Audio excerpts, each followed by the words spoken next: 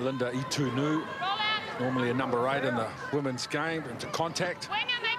Centre return, the football it is from Auckland to the centre, and then back the way that they came. Tyla Nathan-Wong with the left-hand fed, and they make another grab. That's a great try to open up the 2012 final from Tyla Nathan-Wong.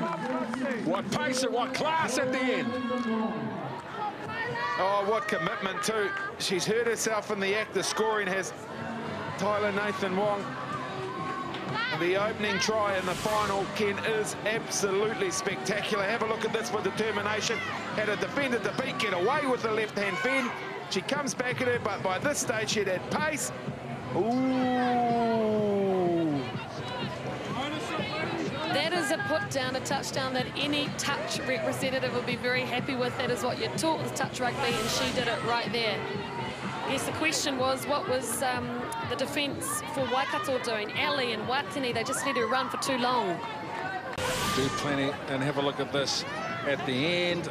Great finish. She still gets downward pressure before going out of the field of play. That is a brilliant finish from Nathan-Wong.